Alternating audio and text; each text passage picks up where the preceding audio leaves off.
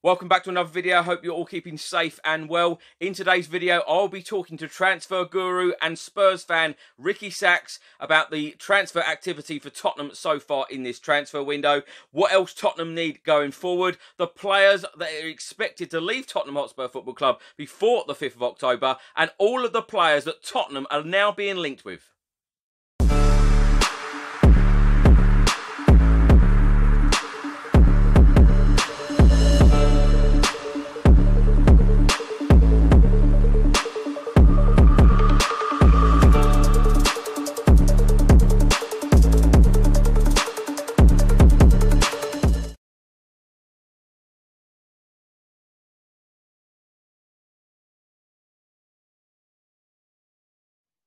Ricky, thank you very much for joining me for this transfer talk. Now, Tottenham have done some business so far in this window. We have signed 5 players. I just want to get your opinion on the 5 players that Tottenham have signed so far. Of course, Tottenham signed Pierre-Emile Højbjerg from Southampton. What do you make of this signing? Yeah, I still think, we've got to give him some time. I think he played quite well at the weekend against Southampton. I think that was the first game where I come away feeling that actually I kind of know what this guy is here to do. I know obviously he was brought in to predominantly try and, provide some bite in that midfield. He was a bit of a terrier. That's what we hoped he would be. I think his first couple of games, I think he found it quite tough to settle in, if I'm being brutally honest with you. But having said that, I think I've come to the realisation that he's not a player that's going to give us a 10 out of 10 every single week. I think he's an unassuming character. I would say that, Spurs, from what we've had in the past, you would liken to the likes of a Scott Parker, a Wilson Palacios, someone that's going to break up play, won't be pretty, it won't be glamorous on the eye, but he's there as a player to do a job. And I'm hopeful we're going to see more of him in these coming weeks. And there's no doubt about it. Mourinho will continue to give him games as we're quite light in the area in which he's operating in terms of breaking up play for us. Ricky, obviously, Pierre-Emile Højbjerg comes with great Premier League experience with Southampton, but another player that Jose Mourinho brought in, Joe Hart, a free transfer from Burnley. Were you pleased with that signing for us? Well, I was, and then I saw the Watford game. But I know, again, it's pre-season. I know you can't, look too much into pre-season. It was a worry that the ball just went right through him. If I'm being brutally honest with you, is he going to get games? It'll be interesting to see in terms of where Mourinho selects him as and when. Obviously, we were meant to be playing Leyton Orient. And obviously, that at the moment looks like it's going to be either rearranged or obviously they're going to forfeit the game. And the question will be really when Joe Hart gets games. It's very clear that Hugo Lloris is the number one, and rightly so, because he's been magnificent since Project Restart. I think with Joe Hart, bringing him in, he's a leader, very vocal, a player that has been used to winning. Not necessarily, obviously, in his most recent years at Burnley and Torino and West Ham, but I do think, as someone in that dressing room that will take responsibility and that will not be afraid to bark orders around, I do understand the transfer of Joe Hart more from a coaching side of things rather than from a playing element. Ricky, at this point, Tottenham then went in to sign Matt Doherty from Wolverhampton Wanderers, a right back, a position that we needed to improve on in the last season or so. At this point, all of us Tottenham fans are thinking there is a pattern here. Jose Mourinho is clearly going out and getting players in with Premier League experience. What did you make of the signing of Matt Doherty? Yeah, I was delighted. The problem with the search for a left back and a right back is that it's not easy to find decent, proven fullbacks coming from the Premier League. I think if you look at the players that are out there, I think you'd probably say that Ricardo Pereira was one that I know Spurs had their eye very, very, very close on before he went to Leicester City. I think probably he was, for me, the outstanding right back last season. So it's going to be very difficult to lure a player of that capability away from Leicester. So having said that, Wolves are a decent Premier League side, as we've seen over the last couple of seasons. They've given us enough trouble. So I've got to be honest with you and say to you that it's a good signing, Doherty. I don't think he's had the greatest start at Tottenham. That's not his fault. I think the formation isn't benefiting him at the moment. I think once we do change the formation and we get Reguilon in the team, I think that'll be a massive benefit to him. And, you've got to remember something. Wolves to Tottenham, it's still a step up. Whether, fans think that or not, I do think you have to take into account that Tottenham, no disrespect to Wolves, we're a bigger club than Wolves. We're a club that, operates in Europe every season. Normally it's the Champions League. Unfortunately, this season it's the Europa League. But I do think, he's coming to a new club, new surroundings, being asked to play a different way under Jose Mourinho, different players. Give the guy time. He's shown no concern of bombing forward. Very unlucky not to score against Everton on the opening day. Great little move, Harry Kane. So it's a real positive signing. And I'm honestly feeling that in time it'll be a great, great signing for Tottenham. With players like Doherty, have you been surprised that he's played all 3 competitive games so far this season? Because, why is Sergio Aurier not featured, and why is he not sort of changing it around Jose Mourinho? Because a number of players, even Harry Kane, involved in all of the games where you'd have expected a squad rotation by now. Do you know what, Chris? I just think he doesn't trust the players that are there also to select. I don't think he trusts Aurier. I don't think he trusts the players that are on the bench, like, dare I say, even like Lamela. I mean, listen, he's got an affection for Lamela because he works very, very hard. But I think what you're seeing at the moment out on that pitch is the players that ultimately he feels can deliver him 3 points. That's the key here. And I think, again, you look at the squad he's got, and there's many players that we're going to come on to that, there's a need to move players on. I think with Doherty, he is a player that Spurs looked at very, very closely. Mourinho admitted it and said that he'd never liked playing against him. I think for the signing and the money we got him for, it's a decent acquisition. But to answer your question, does not trust those other players in that squad. Ricky, we then move on to 2 huge signings last week. And, of course, every single Tottenham fan was on a complete high. Sergio Reguilon, completely overshadowed by the signing of Gareth Bale. But what have you made of this signing from Real Madrid at left-back? Yeah, do you know what? I know it's a cliche to say it now, because I know it seems very unpopular opinion, because I do feel that in time, Reguilon will probably be the better signing of the 2. Listen, I love Gareth Bale. I do love Gareth Bale. I think will still be phenomenal for Tottenham, but Reguilon's at an age where he can actually make that left-back spot his own for 10 to 15 years. I know it might sound absolutely crazy. Such a young kid. There's a real good opportunity there to really get the best out of him. And, if anyone's watched this guy, so pacey, so quick. Spurs have been absolutely desperate, Chris, as you've said on the last word on Spurs many, many times, that we want to get back to those days of having 2 really quick, swashbuckling fullbacks with Danny Rose and Kyle Walker. I mean, my God, how we've really missed having 2 expansive fullbacks that love to get over the halfway line, love to push on. And, Reguilon will give us that opportunity. He absolutely loves to dominate play. He's not afraid to shoot. He's got a great shot on him as well. And, was in the Liga Team of the Year. And I think him on the left, Doherty on the right, I mean, it just changes things up for Tottenham so much. And hopefully, I'm hoping that it will see us play a bit more of an expressive, expansive brand of football. I think we're destined to have that. We have to, try and play with a bit more expression and just, attack teams. We've got such great ability on the counter-attack that for Spurs generally, we have to use that to our armoury. We have to. I mean, you saw at the weekend, Son and Kane, that link-up play, and Ndombele, the way he can transition play in the blink of an eye. So to answer your question, I think Reguilon will be absolutely superb for Tottenham. I've got absolutely no doubt he'll settle. I know he's coming from La Liga. I think it's different for a striker than it is for a defender slightly. So, a striker's expected to get goals. Defending first and foremost, you're there to stop them. And I've got absolutely no doubt that in time, let's give him some time, he'll be a very, very good signing for us.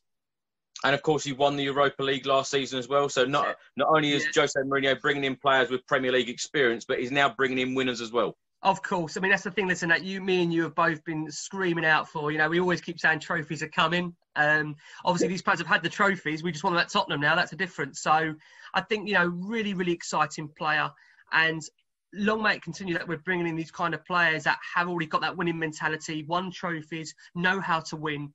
I think that's the key with Tottenham. We're bringing players in now that have not only just had experience, they've actually been there, done it and won it. Arguably haven't won Premier Leagues, but hopefully that will be coming at Tottenham.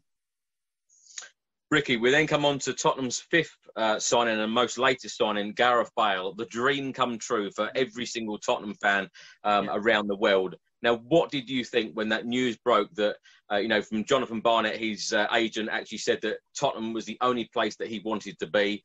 Could you believe the news?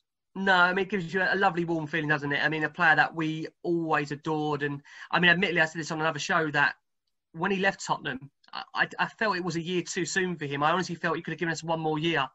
And I mean, regardless of what Real Madrid think of him, whatever's happened at that football club, the guy won 4 Champions League. I think he won 4 trophies. He won 14 trophies in total. 4 Champions Leagues. You don't win that. You don't win those kind of caliber of trophies if you're a bad player. So I feel the way he's been treated by Madrid fans is completely wrong. And I think we're lucky by the fact of how bad his experience has been at Madrid that he wanted to come to a club that absolutely adores him and loves him. Hence the reason why Tottenham was his preferred destination. It was only ever going to be Tottenham. There was interest for Manchester United, as we know. but, you know, it was always going to be Spurs. And I think the key now for us and for Gareth is really to try and work on that fitness. Obviously, we put on a very much regimented schedule to get him back in fit. We want to see him back early. Of course we do. I mean, I know the estimate is meant to be 4 weeks, but I'm confident. We've seen Kane come back early before from injury. We've seen Dele Alli come back, Heung-min Son, Lucas Moura. You know, doesn't need reminding how many injuries we had last season. You know, our medical staff are quite well trained in terms of trying to do their best to get players back. So I'm hoping for Gareth's sake and for Tottenham's sake it isn't long. And I fully expect as well, I mean, whilst it's a loan move, providing it all goes well, there's no reason that Gareth can't finish his career at Tottenham. There really isn't. As long as the club's going in the right way, and obviously Gareth's career is going in the right way, I mean, fingers crossed he's here for many, many years to come. Absolutely. Ricky, where do you think that Gareth Bale is actually going to fit in on the pitch? You know, who's going to make way for him, and what position will he be playing in? It's a great question. I think Spurs are set up predominantly probably go to 3-4-3. I think, you know, it's a real tricky one. I don't want to come on to it now because you're going to probably ask me later in the show, but I probably see, you know, Dele Alli being the player that's going to have to make way for Gareth's position in the team full time. I know Dele's not been in the team recently, but obviously Dele was in the team majority of last season. So I do see Gareth coming in the team. Because of Spurs switching the formation, I would probably say you'd have probably Kane up top, Bale on the left, and then Bale on the right, or you can alternate those guys on. I think either can switch. I mean, it's quite a formidable three when you think about it. I mean, you look at the goals at the weekend, you think you've got Gareth Bale to add to that. I mean, my God. Amazing. You end up thinking to yourself, how can we not win a league with that attack? I mean, if only the defence was that great. That's the biggest problem. We're going to come on to that. I know we are. But, I mean, for me, you know, when that attack is at its best, when you saw Kane and Son at the weekend, I mean, you had Gareth Bale to that, a Gareth Bale that's on form, a Gareth Bale that's in the top 10 players in the world. I mean, I would arguably say I'd still pick our attack over Liverpool's. And I know a lot of Liverpool fans won't be happy by me saying that. But, listen, for Firmino, Salah, Mane, that's a great three. But, I mean, Gareth Bale on form, Heung-min Son, Harry Kane. I mean, my God. I mean, wouldn't you pick that three? You'd be very hard to not pick that three, wouldn't you? Yeah. It's amazing. But think about it, Rick, of the changing room now being transformed into winners and leaders and players who have been there and done it. And, of course, Ledley King is now in the coaching staff as well. Jose Mourinho's gone out there. You know, he's won every trophy in the land. So, you know, he is now really getting in a lot of the experience and a lot of leaders and winners, isn't he?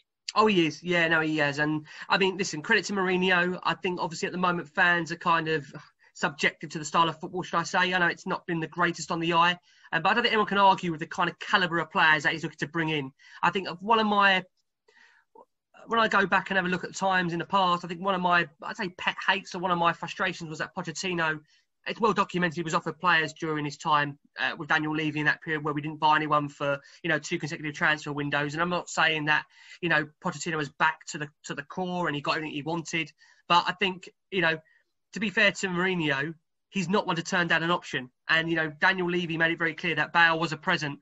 And I think, you know, Pochettino was offered plenty of presents by Daniel Levy that he didn't want to accept. I think Mourinho's got the capability and the ego to handle these big-time players. And I've got absolutely no doubt that providing we change our style of football a little bit, we have to change it a little bit to suit the likes of Gareth Bale, Doherty, Reguilon.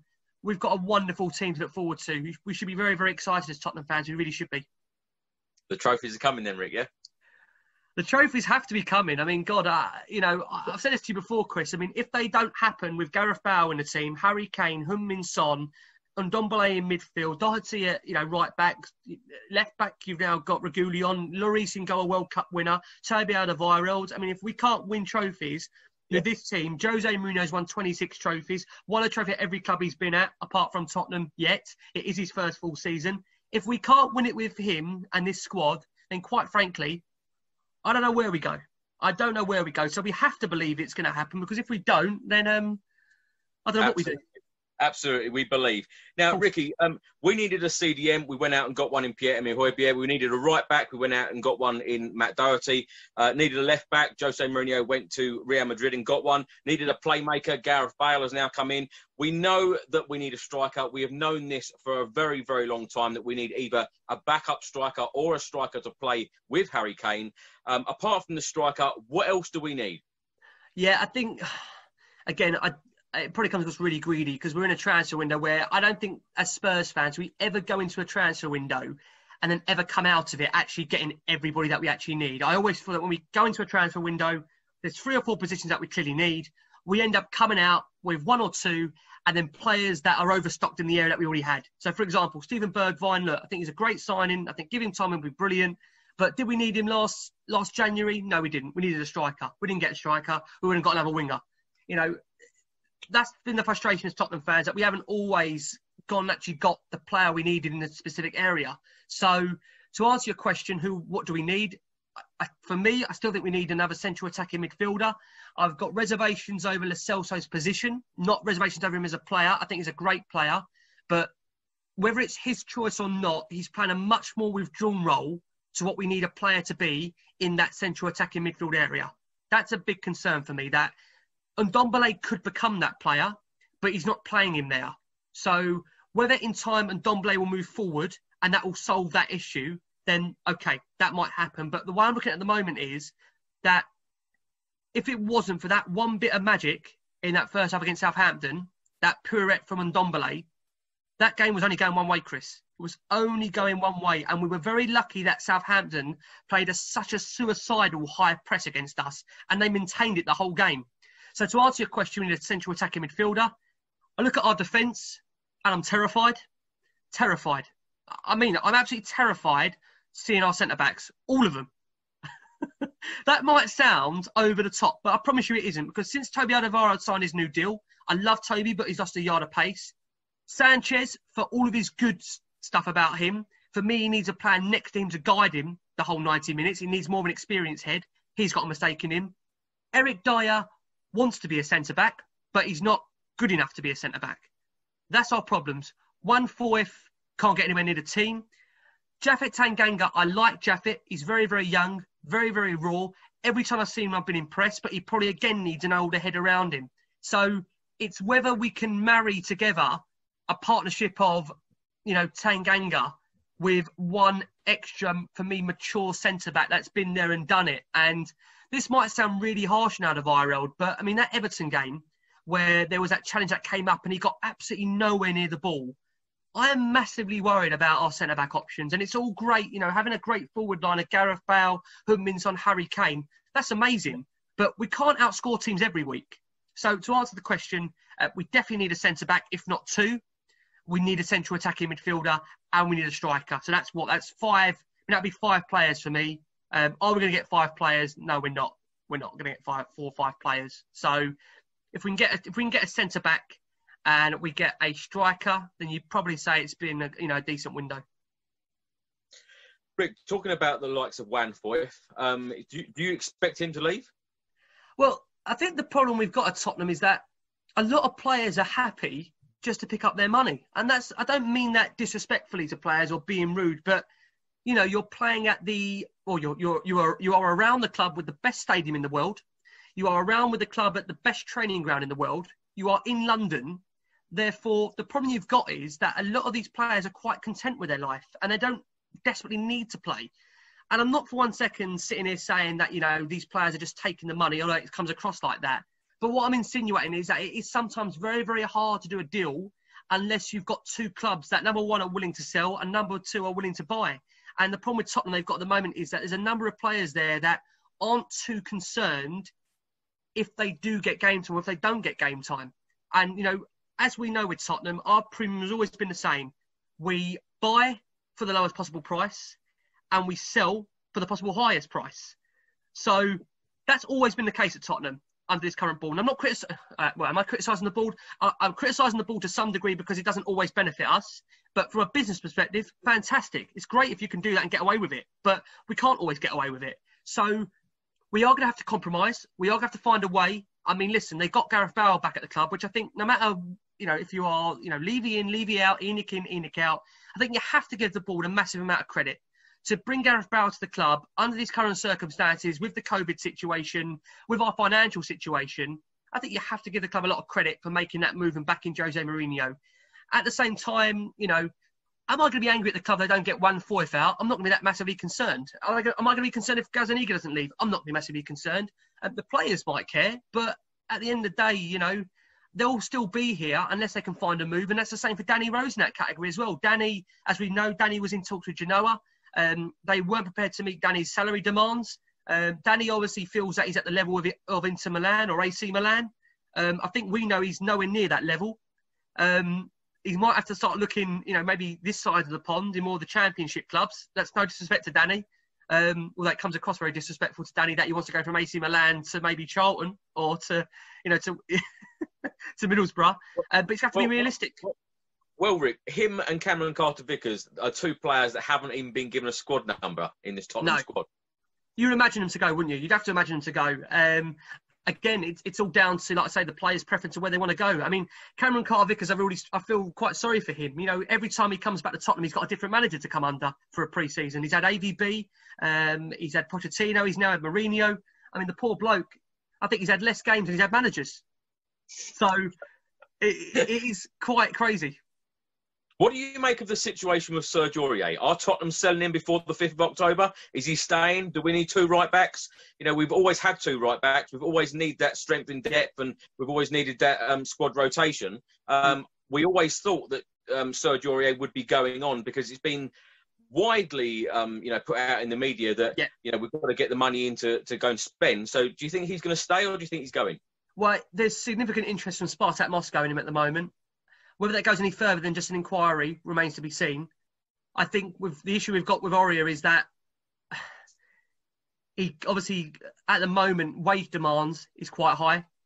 His fee, Daniel Levy, from understanding just certain things that are going on, Daniel is not willing to take a penny less than what we bought him for 2 or 3 years ago, which is quite concerning and quite hard if you watch a highlights package of Aurier over the last 24 months. I think generally, we are going to have to compromise. And this is what I mean about Daniel. Listen, from a business perspective, it's great it's great attitude.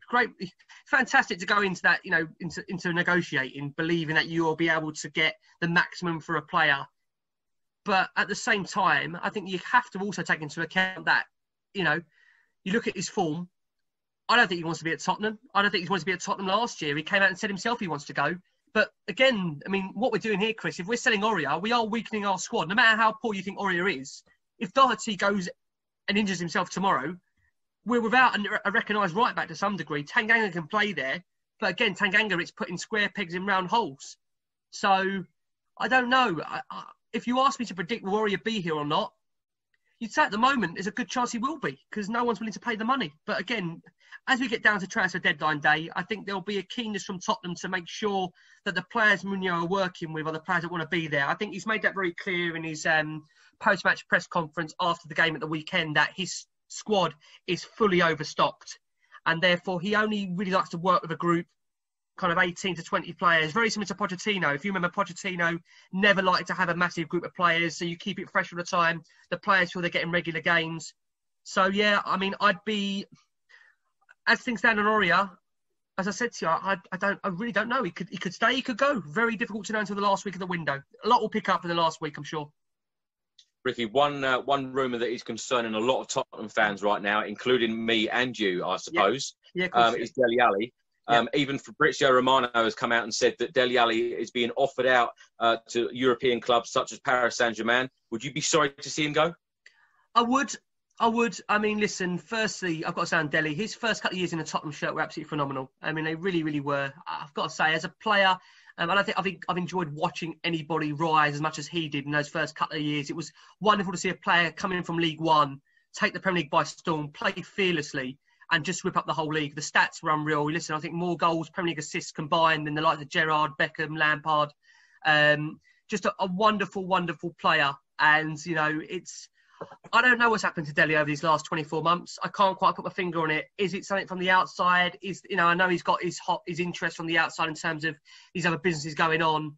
But I don't know, Chris. I mean, listen, we were very lucky to obviously collaborate with Amazon. We had the early access footage with Amazon and stuff. And when we watched the documentary, I think all of us first, before it went out publicly, I think all of us were concerned by the way in which Mourinho seemed to be targeting him for me. And again, listen, life is one of those things where, criticism and the way it's perceived in life is an interesting trait because I am not that comfortable with public criticism in front of groups. I don't like that. I would prefer that you take a player to a side if you've got a problem with how he's performing, and you don't do it in a group. I know everyone's different. And the reality is, I'm talking about a manager here that's won 26 trophies. So who am I to sit here and try and critique his management style? He knows what he's doing. He's won all the trophies in the land. His management style isn't for everyone, because we've seen him lose out on the likes of Salah, De Bruyne, that have left him and have gone on to have fabulous careers. And I'm talking to you in the midst of this, where Ndombele seems to be picking up some form. I mean, I know he's only doing 45 minutes before Jason rounds it down my neck. I know he's only doing 45 minutes at the moment, but the player seems to have given Mourinho a reaction there with Ndombele. With Dele Alli, I think the issue we've got is that it seems widely known now that he was offered to Madrid with that Bale deal. So when that comes out publicly like that, imagine you're Dele Alli. How do you feel? You've just been offered to another club. How does that make you feel if that's the club that you're playing for and they're actively trying to move you on? Yeah. With me for Ali, I mean, he frustrates me so much, but he's a player that you don't want to take off because you know there's a moment of brilliance in him. But the problem is you have no idea when it's coming or if it will come. So I will be gutted to see Ali go because on the one word potential. But I've been waiting on this next rise of his potential for the last 24 months and it hasn't happened. So my other reservation is that we're letting Gareth Bale come in the team at 31, 32 on a season-long loan.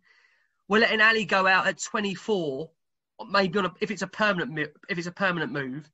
I mean, we're losing Ali's core years here. And with Gareth, don't get me wrong, listen, I want Gareth Bale at the club. I'm not saying I don't want him. But why can't we have both? This is what I don't quite understand. Why can't we have both? Why have we got to sacrifice one or the other? I know what I said earlier is that maybe you can't get them into the same team. This manager is paid the third highest salary, I think, in the world or in the UK. Find a way. Find a way of keeping his best players together. Find a way. Well, it's weird, Rick, because we talk about trophies all the time. We haven't won a League Cup since 2008, and that was our last trophy. I'm going to get that line in again. And when you think that, we should have been playing Leyton Orient tonight in the League Cup. Yep. When you think that how many games in the League Cup that we could play if we went to the final, Europa League as well, Premier League games coming in thick and fast. We want to progress in the FA Cup and want to try and win that. Jose Mourinho clearly wants to win trophies at Tottenham Hotspur Football Club. So we need the depth. And even Alan Sugar, joked on Twitter the other day saying about, I've got too many players. Jose Mourinho last year didn't have enough players and now he's got suddenly too many. Yeah, very strange. I mean, you're never going to satisfy everything with him. He's never going to be completely happy. It's funny because I think the worst thing he ever done was when he came in the door at Tottenham, he said, I've got a good squad here. I don't think he knew the problems behind the scenes of it. To say it's a good squad I found it baffling at the time. Maybe he was just trying to dress it up because it wasn't a good squad. It was a squad full of fragmented players that had been broken down the years because of not winning trophies and that had false promises over wage demands that never really came off. What do I see happen over Dele Alli is probably the answer to your question. Honestly, as things stand, it seems like Daniel is adamant that he doesn't really want to sell Ali, but Mourinho seems to be evident that he's not part of his first team plans. Now, I think the key will be that we both know that Mourinho is not here for the long term. Mourinho won't be here in 5 years' time. Ali is 24 years old. So what might suit all parties is just to give him a season-long loan and then let's analyse the situation come next season. Because who knows if Mourinho will be here after that. That's not me saying I want him to go or I want him to stay. I'm just saying that Jose Mourinho is a short-term solution. He's here to win trophies. Again, if we don't win anything this season and the football is not of a great magnitude, there'll be massive pressure on Jose Mourinho, with or without Gareth Bale, with or without Reguilon, with or without Doherty, with or without Højbjerg, with or without Dele Alli, there'll be pressure. So all I'm saying is I think what would suit all parties at the moment, and it seems like we're going that way, is that, look, give Dele a season on loan, let him go and play his football. Fingers crossed for his sake he gets himself back into form and back into the squad for the Euros. Because I really like the kid. And I found it very hard to watch some parts of that Amazon documentary. And I know some people might think, oh, you're sentimental, you're taking it too much to heart. criticism, you know, I've got no problem at all with criticism if it's positive criticism or if it's negative. I think there's a way that you go about doing it. And I question whether sometimes the way Mourinho went about it was the right way. But I've got to say, just on a whole, in that documentary, he came across inspiring. I will say that he was inspiring to watch. Definitely episodes 1 to 6. I probably questioned the last few, but 1 to 6, I thought he was absolutely magnificent. And me personally, I'd run through brick walls for the guy. Well, episodes 7, 8, and 9 turned into the Ricky Sacks show, didn't it? Oh, those two. Oh dear, bless God. No, it was Ricky, lovely to be part of it. Lovely to be part of it. It was. It was. Ricky, let's get on to transfer rumours. Now, you are tweeting 24 hours a day about who Tottenham are possibly signing, who Tottenham, you know, are going to sign next. What is the latest? What is the news? Yeah, well, I think let's do striker first. I think strikers, you know, the area that we both agree pressingly we need. I think links from what we're saying over the last couple of days, Spurs are being heavily now linked again to Milik of Napoli. He's got a total of 48 goals in 121 games for Napoli. Good striker. You probably want to say nearly 6 foot. Good aerial ability. Great finisher. Again, your reservation will be not Premier League proven. I think, you know, Napoli are looking to sell the striker. There's clearly interest from Tottenham. It's not been the first window in which they've tried to get him. I think the next week will prove definitive as to whether Tottenham can get him. There has been interest in the past from the likes of Roma, who've been keen, couldn't agree a deal there. I know Juventus are sniffing around as well. So it's one to keep an eye on. I think he's a good level player. I think, you know, he's got all the ability to come in and, you know, really add to Tottenham's dimension of attack. But, I mean, I'm sitting here saying that. I keep thinking, you know, if Gareth Bale, Heung-min Son, and obviously, of course, Heung-min Son, Harry Kane, Gareth Bale, we keep them fit, you know, that striker wants to sit on the touchline. So, again, I've always been on the adamant thing for me that Spurs don't need a backup striker. They need a striker to compete with Harry Kane. But that striker's got to be coming in and willing to really try and, you know, try and break that mould of what will be that front three of Bale, Son, and Kane. I still can't believe I'm saying this, Chris. I keep saying Bale, Son, and Kane. I still have to keep Ricky, going back to Milik of Napoli, all of the reports that I keep reading is that, you know, they want too much money. Tottenham are not willing to pay the money. Is that true? I would say at the moment that they can find a compromise on that because Napoli are desperate to sell him. Tottenham need a striker, and as the window ticks down in that last week, I think there's a deal to be done there if Tottenham haven't moved for another striker. But we've been in with a lot of names and potentially there's some other strikers out already further down the line in Milik. But in the last 24 hours, when you see this video go out, Spurs are moving and accelerating quickly for him. I know they're meant to be apparently meeting with his agents tomorrow, representatives of the player.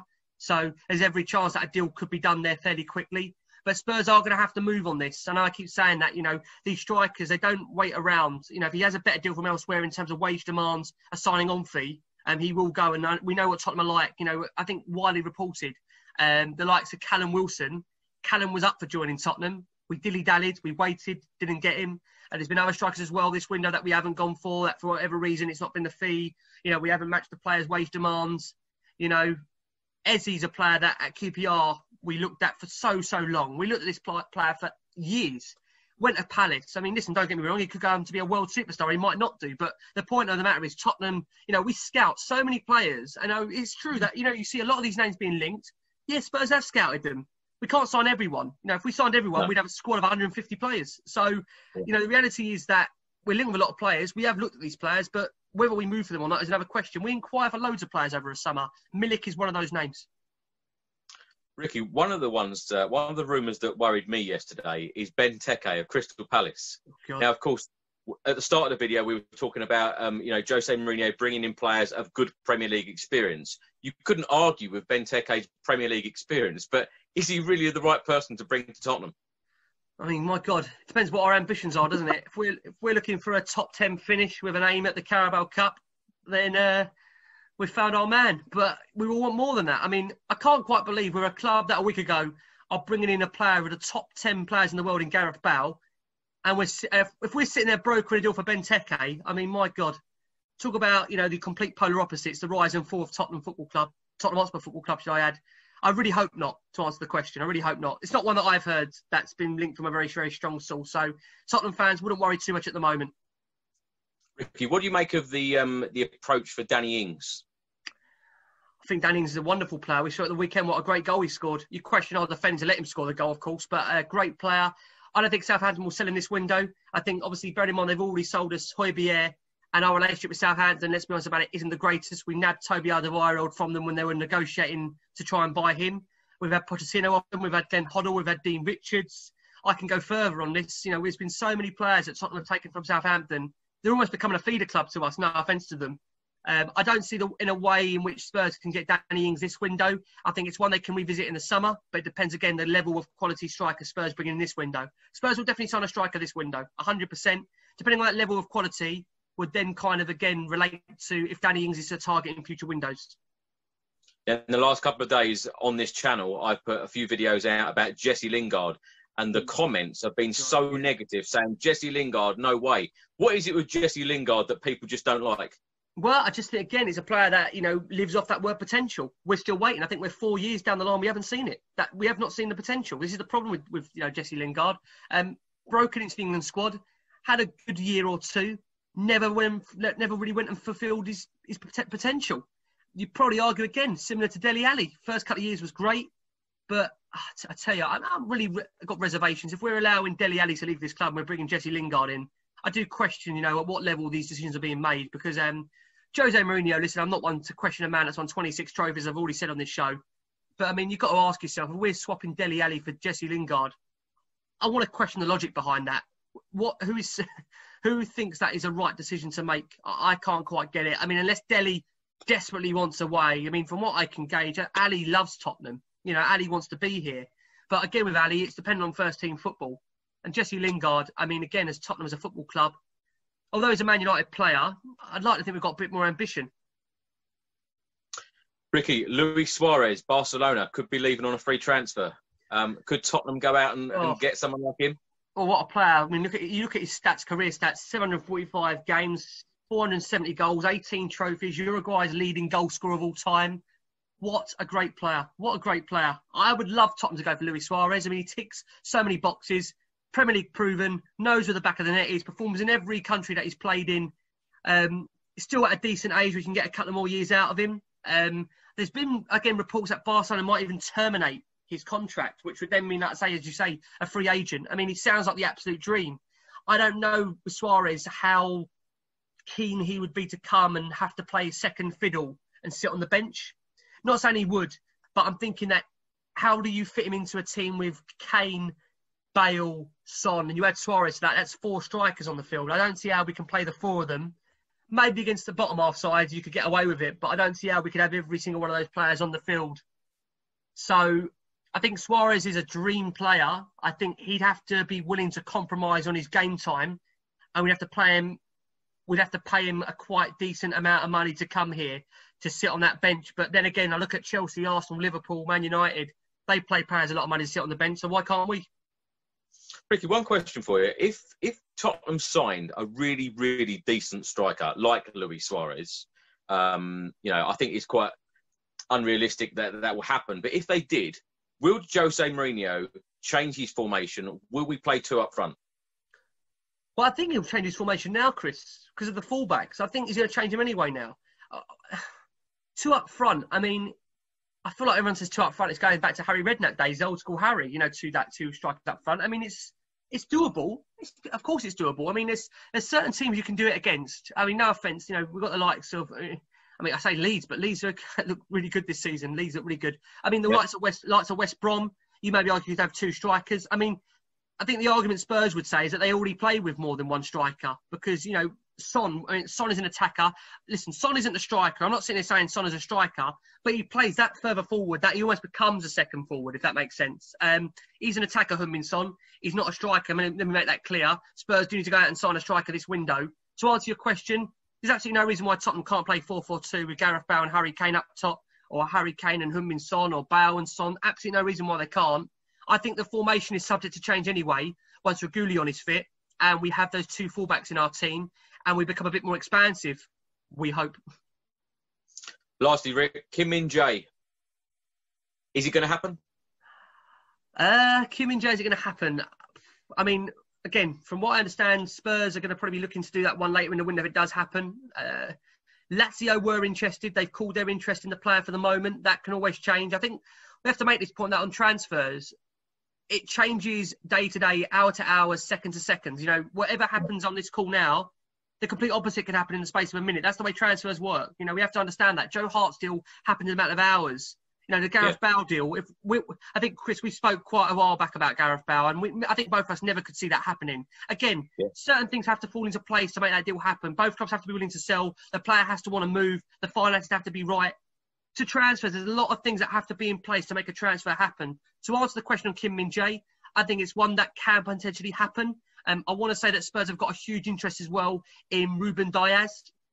So, whilst Kim Min-jae has been a long-time target this particular window, and Heung-min Son knows him really well, and apparently Son has been in his ear trying to persuade him to come to Tottenham, I don't think the player needs much persuasion. I think the issue that we've always had is that the fee has been the problem. Tottenham haven't been willing to pay Beijing, I think, between 15 to 20 million euros to get him. I think Spurs feel that fee is too expensive. So the question will be, towards the end of this window, as it always is with Tottenham, will that fee come down, and will Daniel Levy work his magic the same way with Gareth Bale? I think the wages, Daniel went in at, I think, he originally was going to go in at, I think, 20% to pay Gareth 20%. I think they settled on 37%, which isn't bad, is it, to be fair, on Gareth Bale? So I think that tells you Spurs' mentality in a transfer window in negotiating, that they'll go in always very, very low. And towards the end of the window with a week to go, I think it won't concern Tottenham. They haven't got the centre-back sorted yet. But it concerns me watching this team every week without a couple of centre-backs, I'll be honest with you. So Ruben Diaz and Kim Min-jae, those are the two centre-backs to watch out for. It's gone very quiet on Milan's Skriniar now. I think only purely down to the reason that Ndombele seems to be back in Mourinho's plans, and therefore that swap deal that was on the table with Inter Milan seems to no longer be there. So unless Spurs are going to be able to buy Milan's Skriniar outright, which I don't see a possibility because I think his release clause is very, very hefty, I think that one is not a goer anymore. I think it could be between Kim Min-jae or, as I say, you know, Ruben Diaz. But don't be surprised, again, it's the transfer window. Players come up all the time. Spurs are being offered players by agents all the time. It could be a completely different name that comes up. Ricky, without talking about Milik, any other strikers being linked with the club? Yeah, just a couple. I mean, I will give them a shout. I mean, Sorloth looks like he's about to complete his move, or he already has. Probably by the time this video goes out, it's already happened. He's completed his move to RB Leipzig. He signed a 5-year contract worth 22 million euros. So there was interest from Tottenham. I think, again, once they heard the fee, we absolutely went running away from it, which is probably no surprise. Another name I have to mention is, I don't want to butcher this because it's quite a difficult name, German name, Val Weghorst, German Peter Crouch guy, really, very similar to him, 6'6", and he's averaged a goal or assist every game, I think, over 144.3 minutes in the Bundesliga last season. 16 goals, 3 assists. Not a bad return. And like I say, he's very much likened to Peter Crouch. Very, very tall, good with his feet, can finish. Again, the concern you've got, same as Milik, coming in from a different league. Can he hit the ground running? A couple more names to mention. Habib Diallo. So Diallo fits the profile of what Tottenham are looking for. He's a strong character, resilient guy. His record with Metz last season, scored 12 goals in a team that, you know, I think player-wise, he was in a team that really, I mean, I think like a relegated side. They weren't a great side at all. So he's a player that's in a really, really poor team, and one that, you know, arguably you'd say with better players around him, he could be a good player. But again, I have to keep emphasising this point. If you're going to buy foreign, the problem you've got is that they don't know the English league. How quickly are these guys going to hit the ground running? So that's one more there. Carlos Vinicius finished the Premier League Liga top scorer with 18 goals and 5 assists in 32 games last season, averaging a goal or assist every 78 minutes. Looks like a good little striker. The older on YouTube, to be fair. I mean, guys, when you listen to this, you don't need to tell me. You can go and Google these players to have a look at them, as Danny Rose used to do on a Tottenham transfer window. He's, again, a player that Spurs have got an interest in. Will it happen? He's one of many, many strikers linked. Who else have we got? Midfielder-wise, I mean, they did like an interest in Federico Benedeschi, and who else have we got? Douglas Costa was another couple of players mentioned. Leon Bailey's a name that was thrown left field at us by Fabrizio Romano on Last Word on Spurs. I don't know why Spurs need another winger, but apparently Spurs still want another winger, which again makes me, I don't know, with Tottenham, it fascinates me. You've got so many wingers there. You've got Bergwijn, you've got Lamela, you've got Mora, you've got, Son plays there. I mean, how many more wingers can the club have? We don't seem to be linked with many centre-backs though, Rick, do we? No, just the two at the moment, Diaz and obviously Kim Min-jae. I mean, as I mentioned, Skriniar was one. Could it come back on the radar? I don't think at his current release clause. I mean, again, I look at other centre-backs around the league. It's you have to pay premium for a decent centre-back in the Premier League. That's the reality. Absolutely. I think the player that Spurs really liked, really did like, and they just couldn't get near him once City got involved, was Nathan Ake. Spurs had been following Ake for such a long time, and he was a player that they really liked because he could play that left-sided centre-back role. And I think they were looking at him very, very closely when they knew Jan Vertonghen's legs were giving up on him. But the minute Man City showed their interest, I think Spurs bowed out. Ricky, thank you very much. I'll tell you what, it's like a phone call to you for a quick 5 minutes and then it turns out to be over an hour. So thank you very much for your time tonight and come on you Spurs. Come on you Spurs, come on you Spurs. Many thanks to Ricky Sachs for joining me on today's video, talking all about transfers. Please do follow him on Twitter. All of his details are below. And please do put all of your thoughts and comments in the comments section below on everything that Ricky and I spoke about on today's video. If you don't subscribe to the channel, please do hit that subscribe button. And I will see you soon for a Tottenham news video. Come on you Spurs.